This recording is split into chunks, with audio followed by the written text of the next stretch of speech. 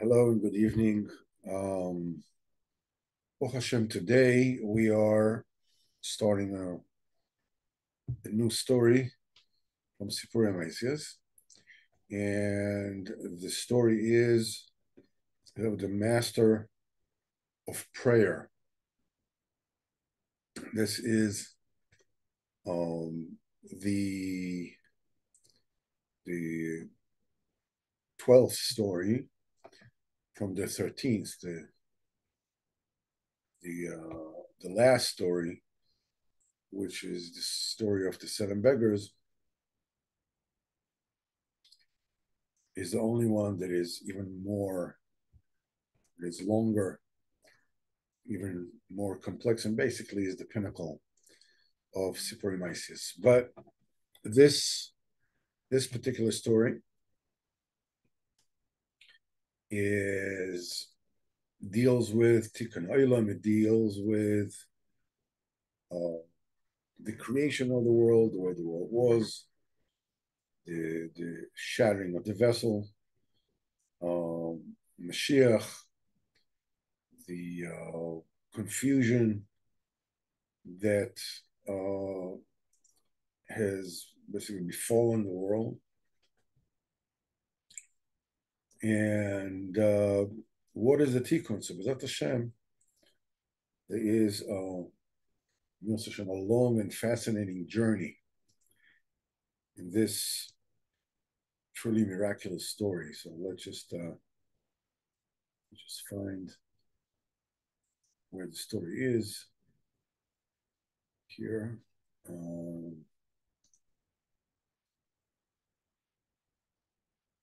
Okay, here we go.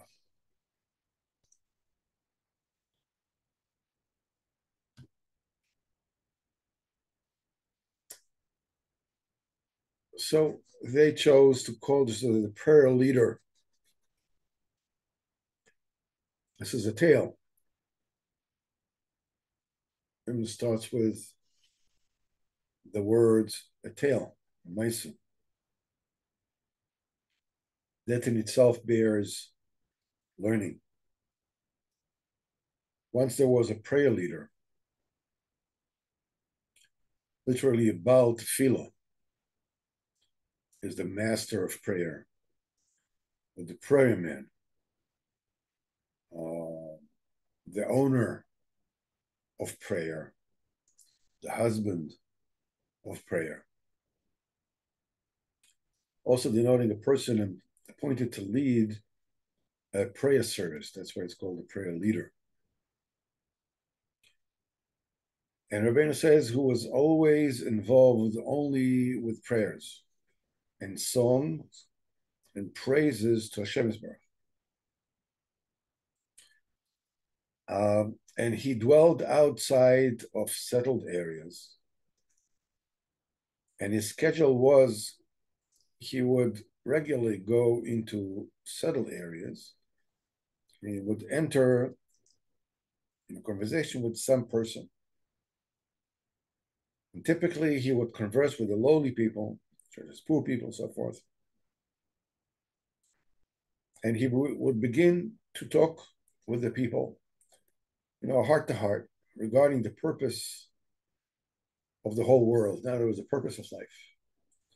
And in truth, there is no purpose at all in the world, aside from serving Hashem all the days of one's life. And one should spend the years only with prayer to Hashem Yisbarach, and with songs and prayers to Hashem Yisbarach. Speak very much with the people such words of awakening, until his words would enter into someone's heart, until that person would be willing to join him. And as soon as the person agreed with him, he would immediately take him and bring him to his place, which was outside the settled area. Obviously, this little beginning has in it everything. It starts with the words a tale. You know, when when Rabbeinu speaks about um, the fact that B'Hashem Baruch, there could always be two two contradictions in one subject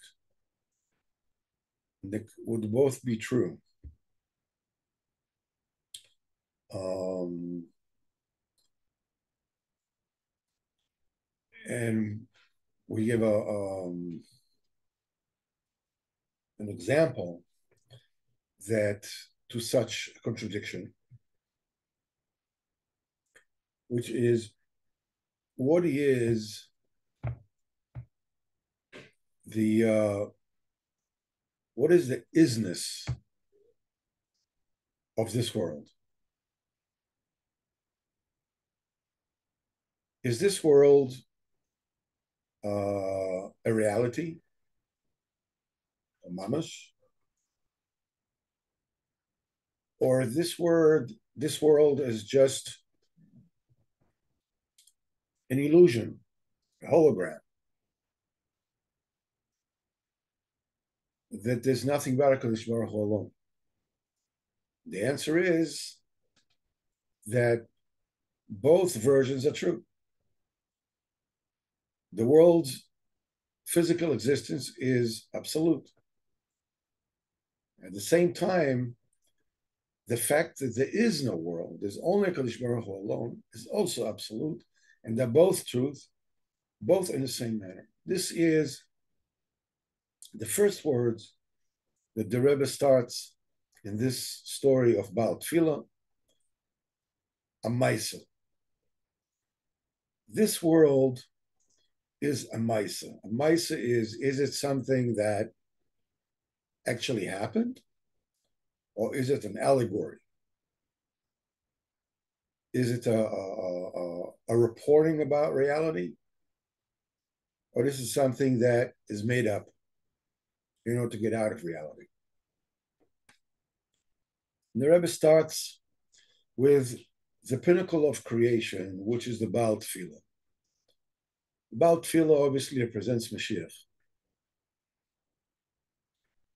And besides just representing Mashiach, he says he spent all his days praying and singing praises to Hashem Baruch.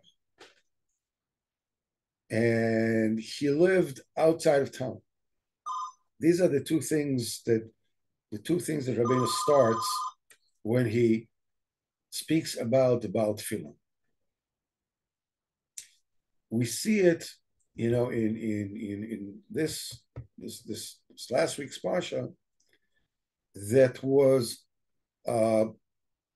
completely full chuck of seeing. V'yera Hashem el Avram, and Avram sees three malachim, and Hagar, then she goes out. When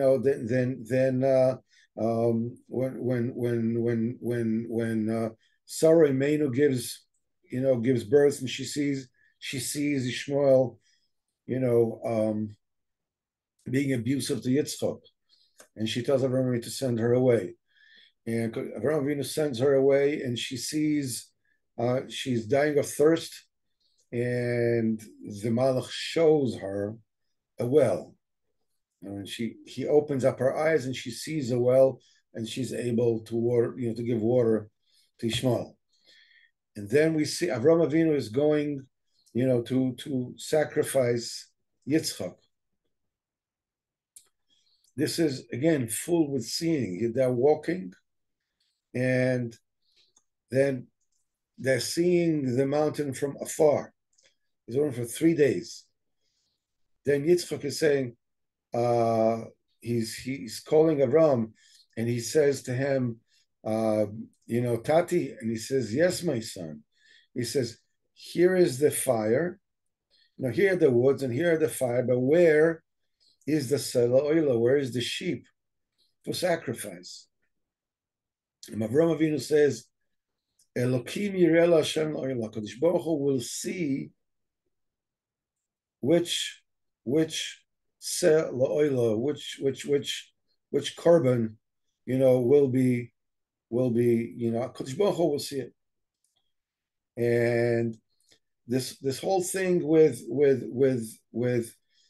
Avram Avinu and Yishmael, I'm sorry, and Lot, and the whole thing is what we're basically seeing here is the contradiction between the way that the human being sees the world and the way HaKadosh Baruch Hu sees the world. When we're taking a look at Lot, and he's being Avram Avinu Kiviyachol, prays for Sdom, and it doesn't work. It seems like it doesn't work. Kadosh Baruch Hu says, will I cover up from Avram Avinu that which I'm doing? He's going to be, Eretz Yisrael is going to belong to him. So he tells him, this is a story with Sdom. So Avram Avinu spends a long time praying and supplicating and begging for Sdom.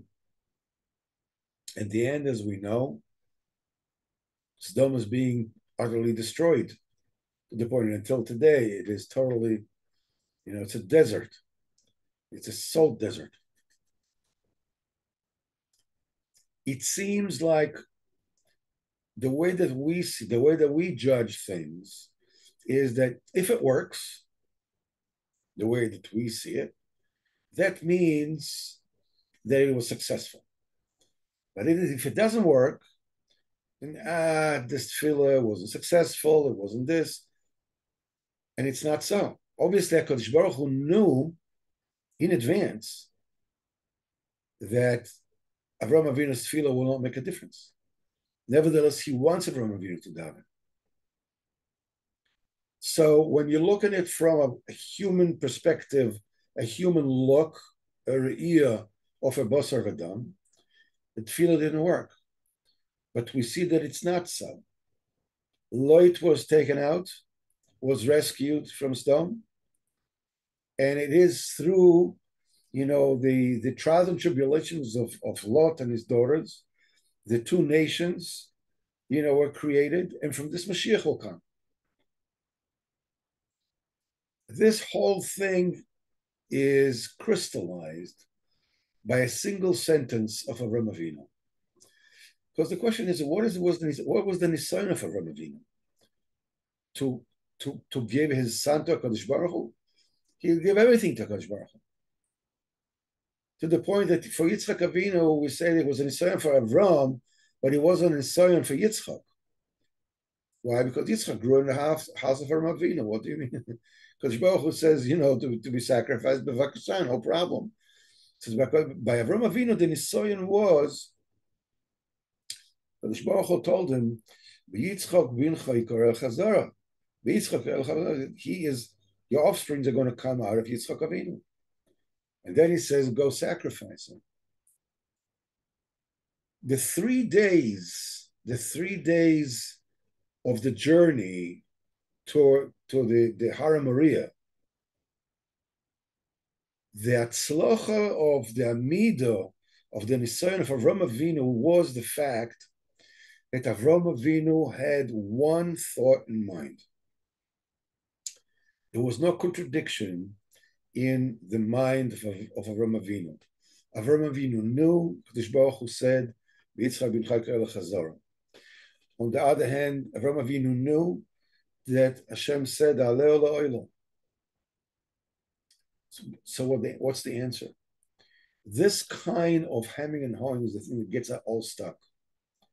Mitzad echad, I'm supposed to be this. Mitzad echad, I'm so far from where I'm supposed to be that it's not even funny. The answer is crystallized by one sentence: Elokim yireh loy haseh la'oilo. I am not looking at things from my point of view. It's not what I considered success that is successful. It's not what I consider to make sense or not to make sense that is successful. It's what HaKadosh Baruch Hu says. HaKadosh Baruch Hu Elokim Yireh Lo Selo Elo. Whatever it is HaKadosh Baruch Hu is going to do. This world, the Ma'aseh about Tefillah is fraught with this kind of dilemma between this very straight hashkafa of the Baal Tefillah. And the Baal Tefillah, what does he say? What is the tachlis of the world that he says?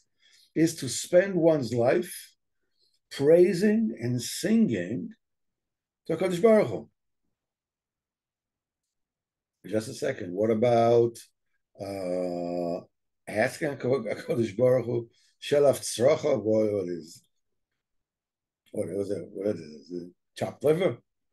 What about Mishpat Atmi, I'm this. The tachlis is praising HaKadosh Baruch Hu.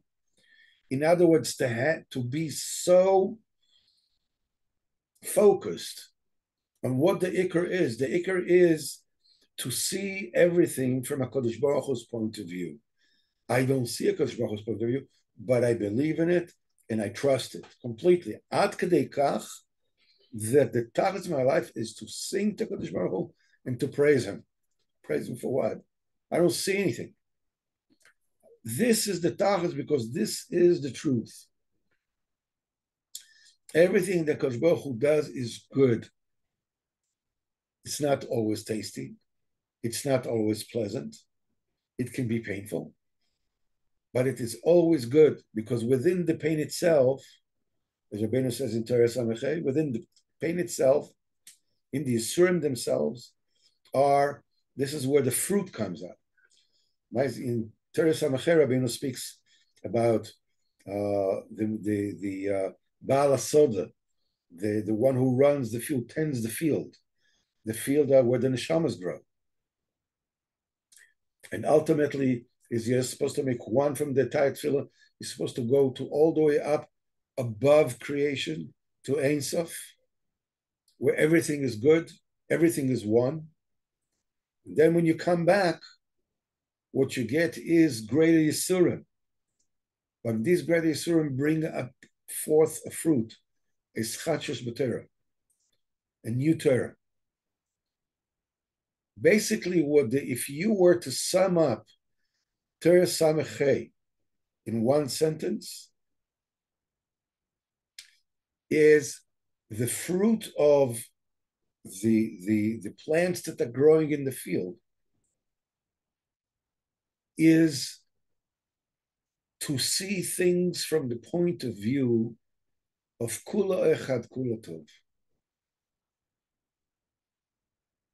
Because as you go along with your life and you change and you stick to the tzaddik and you stick to the tzaddikim and you learn their Torahs, what you do is you're creating, I would say, a directional corrections in your point of view. From what's the most fun, most pleasurable, what's advantageous to me, to what is the thing that leads to the tachlis of Kula Echad Kula Tov. The answer is tefillah. And achinami, you cannot get there without Torah. But even Torah you cannot really learn without tefillah. Yeah, you can learn Torah. You can be busy with Torah. You can find out, you learn what the halacha is, and so on and so on. But ultimately, you cannot ascertain what the halacha truly is without tefillah. Tefillah is the entryway to everything, to living life right and pointing towards the right direction. What it is that I'm supposed to achieve in this world is to change the way I look at things. So to the point of Elokim yireh l'saloim. Look, I have my obligations in life. I'm supposed to pay my bills. I'm supposed to rear my children. I'm supposed to help other people. There are a lot of things that I need to do, begashmias, 100%. The world is real. On the same time, the idea is that I'm supposed to look at this world from the point of view of, it was as the Baal Tefillah calls it, outside the Yishuv. Living in town, in the Yishuv, means, you go, you talk about the elections, who is going to get what minister is going to be, who is going to be what, and whatever it is, and who won America, the Democrats or the Republicans, and if Trump is this or Trump is that, what and who's going to win this championship or that game or whatever. And there is a point of view of outside the issue. Outside the issue means all these things are created to distract me from what? From seeing from things from the point of view of a Kodesh Baruch Hu, to trust a Kodesh Baruch Hu's way of seeing things. And he speaks here on what is the job of Mashiach, what is his goal. His goal is to go ahead and be Mekarev every single Jew to this union of tefillah. The closer you are to the concept of tefillah, to the practice of tefillah, the closer you get to seeing things from a perspective of what leads me to my goal, what gets me away from my goal. This is the reason why the hardest thing to do in Avodas Hashem is tefillah. Because tefillah, and now the thing is that there is also tefillah from the Yishuv, and there's a tefillah of outside the Yishuv. You see with the Baal tefillah, he goes into town, and he speaks to some poor people, and he convinces them that the only thing to do is to praise Hashem. And when they're convinced, what does he do? He takes them out. Why didn't you leave him in? Leave him in town. Let him daven in town. Why take him out? Because there is two types of tefillah. There is a tefillah that is here in this olam, which is very important. It's a great thing. I need parnasa. I need health. I need, my children to get shidduchim. I get my children that, to get health and to rear their children, the way the chas their children, and so forth. I need the Kodesh Baruch Hu, the source of a tzaddik, to turn over, the mistakes that I did in my life. Some of them are profound, and I have absolutely no way of fixing them. To turn it over, and from the bitterness, a sweet fruit should grow, and everything should be achieved through tefillah. But this is still considered tefillah of the yishuv. You're in town. You need money. You need this. You need that. Most of the oilam don't even know that they need to daven for it. Maybe they pay a lip service. The further they are from the Baal Tefillah, the further they are from the Tzaddik Emes, the further they are from the instinctive and natural comprehension. I'm lacking something. I'm supposed to daven for it. I mean, it's the most obvious thing in the world. I need this, I have to daven for it. I need this, I have to daven for it. Will I get it if I daven for it? Well, chances are, as when the Kodesh Baruch Hu is an all-merciful Father. All-merciful Father means as follows. Means that whenever your child comes and asks you for something, if you are well-adjusted, functional father, and a kind man who loves his children, is not too busy with assuaging his own pain, running away from reality. The answer when the children ask for anything, the default answer is yes. Of course, you can have it, unless there's a reason for the benefit of the child why the answer should be either no or not yet. The default answer is yes. And Lamaisa, even to the tefillos inside the yishuv,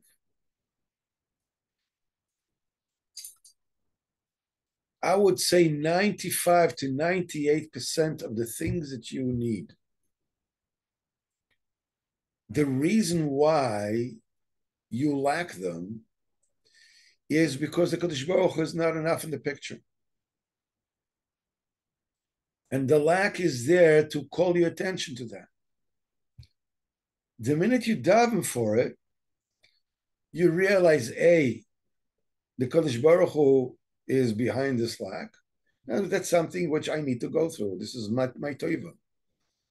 This is the toivosi. This is for my benefit. And secondly, once I realize, once I bring the Kodesh Baruch Hu into the reality, there's no longer reason for the chesed. There's no longer a reason for the lack. So you get what you get. Unless there's a reason why you either shouldn't get it or you shouldn't get it yet. Again, crystallized in the point of view of what Rabbi Rabbeinu says to Yitzchak. Elokim yireh la'aseh l'bni. Hashem will see whether I'm supposed to get it, you're supposed to get it. You know, the Kodesh Baruch Hu is, whatever it is the Kodesh Baruch Hu is going to do, Kodesh Baruch Hu knows what he's doing. I'm trusting a Kodesh Baruch Hu's point of view. What a Kodesh Baruch Hu sees, I trust that. So what do I do in the meantime? I have some serious needs. You know, they need to be met. So I ask for them. And until then, I wait. The difference between getting something out of ishtadlus without tefillah and getting something with ishtadlus with tefillah is that getting something with ishtadlus without tefillah comes quicker. No? Excuse me. How fair is that? The answer is that when you ask for something, that means that what you're going to get is not just the thing itself. The minute you get what you're asking for, you're going to get a muna. The thing that you're going to get is already sanctified because it's a result of tefillah. You want that much? Okay. For this, you have to pass a test. The test is not yet. Everything will come in due time. You think that you can do it, that the Shtadlus does it, whatever, no problem. It's just Gashmis. That's all it is. Of course, here, you have to do it honestly, whatever, the whole thing. But Shtadlus is there is this ashkofa that it's, I'm in control, is always in the background. For such a small thing, such a cheap, small thing, no problem. You can get it right away. Because Baruch tells you no, and you dafka, okay, so you get it. You'll pay the price afterwards. This is true even with tefillah. You can be so actiondic with tefillah, you're going to get it, Rabbeinu says, even when it's not good for you. Always let the Kodesh Baruch Hu give the last, the last word, give to Kodesh Baruch Hu. Elokim yireh la'aseh lo bni. So what am I supposed to do in the meantime? I need parnasa. I need this. My children need shidduchim. Whatever it is, whatever the laundry list of my needs is. The answer is you ask for what you want, and you thank and you sing and you praise HaKadosh Baruch Hu in the meantime. Because what he's doing with you when he gives you, when he doesn't give you, when he is beyond measure.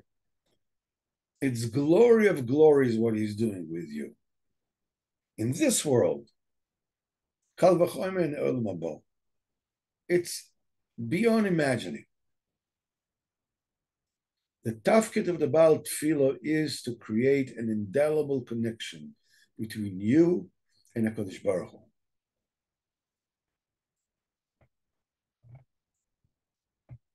Hu. Sometimes the difficulties in the Tefillah are because of, simple lack of emunah. And the lack of emunah can come from, what they call living in town with the opinions of everybody. The funniest thing in election nights is you have a whole panel of quote unquote experts sitting and analyzing what the results are going to be. Wait until the morning, you'll find out what the results are. No, but I'm an expert. And the thing is, it's not just people that all they have is Alamazim. I'm talking about even people, who are not Bnei Torah, but people that are Baruch Hashem, Shem Shabbos, and Shemayim, whatever it is, they're also getting caught up in this dimion. That's why the Baal Tefillah takes them outside of the yishuv. You can live in town and be outside of the yishuv.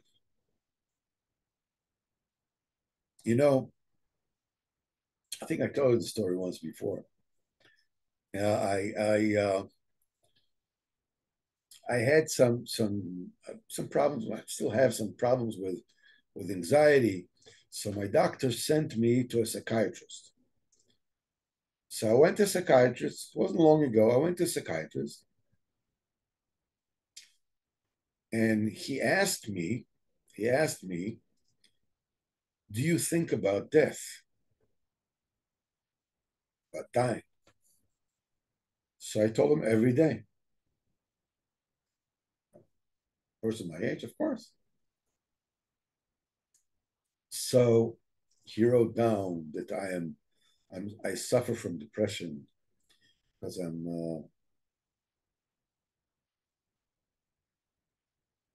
and he looked at me as something is wrong with it. I told the story to Murray V'Rabbi Simcha Bar-Lev, and he burst out laughing about the doctor. He says, "Eze meshuga, what a nut." A person tells him, "Yeah, I'm thinking about death, olam haba every single day," and he says, "You're crazy." That's what he considers in the yishuv life to be is be totally oblivious of the fact that that life will come to an end, and then just boom, bada bim, bada boom, you're gone. That's it. Nothing to worry anymore. It says this is the epitome. This is the definition of being crazy.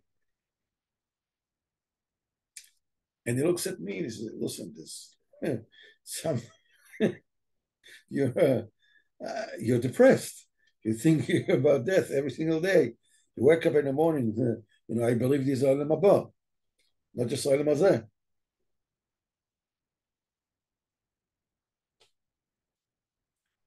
This is the job of the Baal Tefillah, to come into our lives and say, "Listen, not only are you supposed to pray the tefillos of in the yishuv, you ultimately need to get to the tefillos of outside the yishuv, which is shevach voida,